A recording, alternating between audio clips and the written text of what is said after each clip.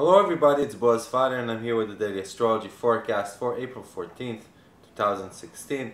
The moon is in Cancer today and it's squaring the sun in the morning time.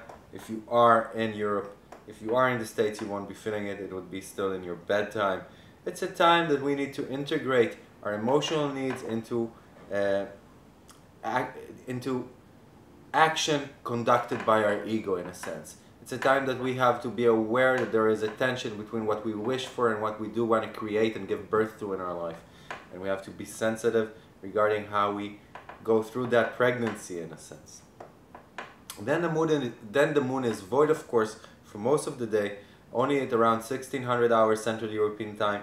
It moves into Leo. That would be around 10 a.m. Eastern Standard Time, bringing the Leo spirit with the craving to really eat life up and feel the zest of life and do it with all your heart. And that's a beautiful thing. That's a beautiful energy coming in, and it's coming in trining series. It's a great day to enjoy abundance. Relationships to women are favored today as well.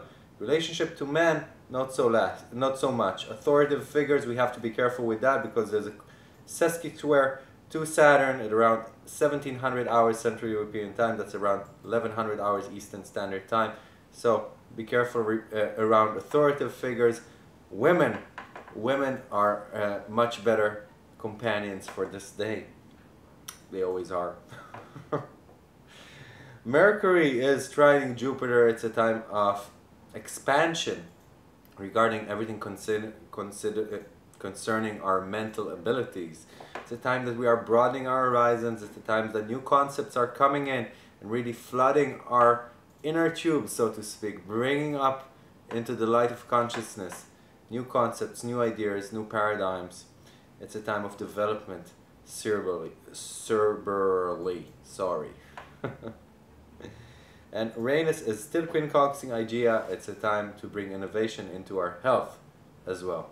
So, thank you for listening. See you all tomorrow. Bye-bye.